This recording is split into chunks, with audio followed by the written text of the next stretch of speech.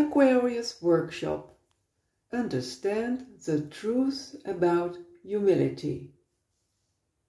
I start with a quote from Pathwork Lecture 232 with the title Being Values versus Appearance Values.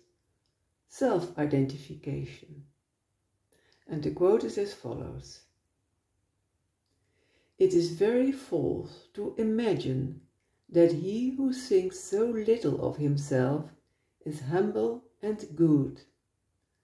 This is one of the many dualistic misconceptions your world is permeated with. Self-devaluation is equated with humility and goodness, and self-value is equated with pride and arrogance. Nothing could be further from the truth. End of quote from Pathwork Lecture 232. There are so many misconceptions on the part of everyone about the real meaning of the divine power of humility. A humble attitude is collectively confused with submission, slavishness, to be humiliated and have a loss of pride, self-respect or dignity. Nothing could be further from the truth. The truth is that a humble person has the courageous attitude to face and meekly accept himself with all limitations, to understand the spiritual laws, to take every unpleasant consequence as a healthy medicine, to patiently follow this path of inner self-development and persevere willingly, to put God above everything and realize that you are part of a greater whole, to open yourself to another, to give the best of yourself to life, to be honest in seeking the truth and to take responsibility for oneself. A humble attitude is an important condition for spiritual development. But when humility is blocked, this power splits into the duality of pride and inferiority. In this workshop you will explore, with a loving curiosity, 3 fundamental themes of the Pathwork Lectures regarding the truth about humility. The first theme: humility and dignity go hand in hand. Dignity, a healthy self-esteem, is a divine quality, and its distortion is pride. For example, we cling stubborn to an opinion based on the mistaken belief that a proud attitude conveys dignity.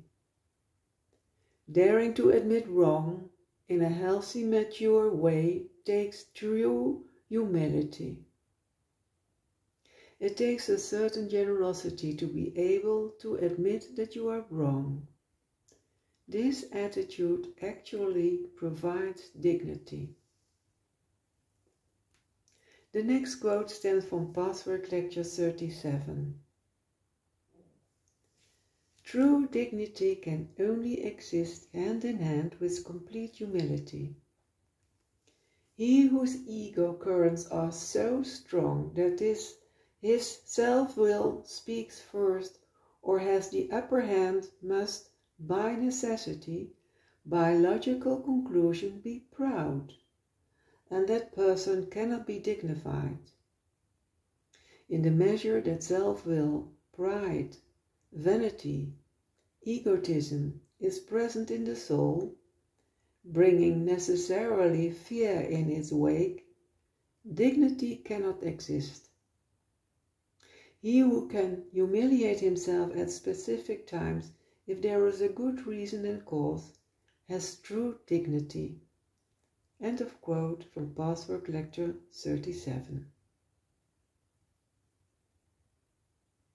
The second theme. In humility, activity and passivity are in harmony. When we accept the spiritual law of cause and effect, we no longer look to the outside world for the cause of problems, because we realize that we created the situation ourselves. That is true humility, a healthy passive force. At the same time, humility activates a healthy active force that stimulates us to bear all responsibility. There is a willingness to work on it, and we have the power to overcome these problems. The next quote stems from Pathwork Lecture 40. True humility is passive inasmuch as it accepts the temporary state of suffering, understanding that it is self-inflicted, but it is also completely active in the willingness to work, to overcome, to fight, and to recognize self-responsibility for all suffering in the most direct way possible. There you have a good example of a harmonious interplay between the active and the passive currents as they should be. End of quote from Pathwork Lecture 40. The third and last theme. Humility is accepting your imperfection. However free we may appear outwardly, we are inwardly a slave as long as we shrink from any imperfection. The middle way is clear perception and unresisting acceptance of the shortcomings of ourselves and others. A good measure of the degree to which we humbly accept our imperfection is the degree to which we remain serene in the face of others people's faults. The last quote stems from Pathwork Lecture 234. The humility of giving up perfectionism, the honesty to pay the price for developing slowly into a more genuinely perfect being are indispensable prerequisites, are in fact aspects of perfection already. It may seem paradoxical.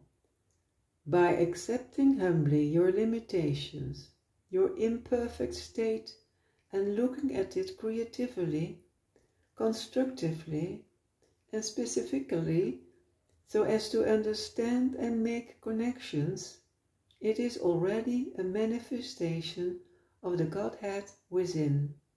End of quote from Pathwork Lecture 234. I wish you peace and all the best. Thank you.